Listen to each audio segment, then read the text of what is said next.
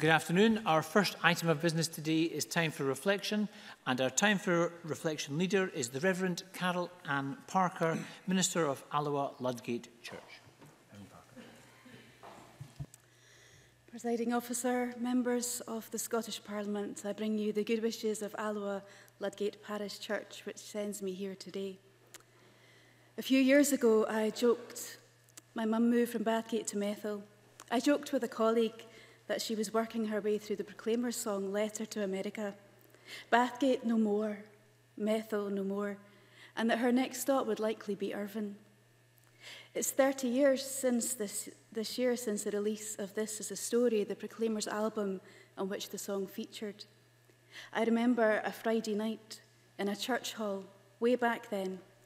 I was sitting on a table, my Girls' Brigade uniform on, feeling way too cool to be there. And I was singing. I was singing with great gusto. When you go, will you send back? Until one of the leaders cut in on my performance.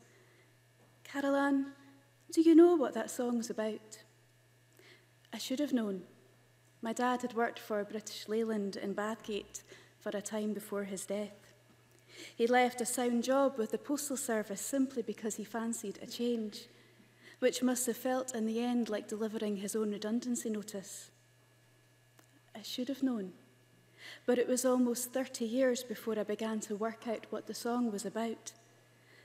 Conversation with the same colleague with whom I joked about my mum's move led to a period of joint study on the clearance of land, of industry, of people.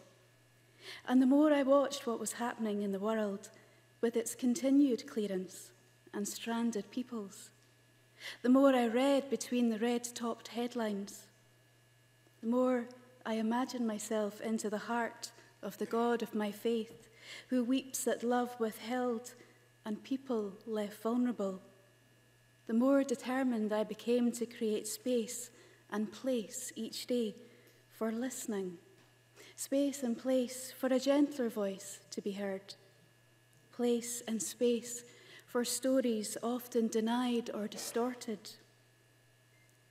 Those who shout the loudest are not always the most reliable voices. Those who insist on telling their own careful version of events can steer us away from a matter's heart. Maybe the trick is, in all our comings and goings, to listen precisely for the voices that would never presume to press upon us. Maybe then we'll know precisely what we're singing. Thank you.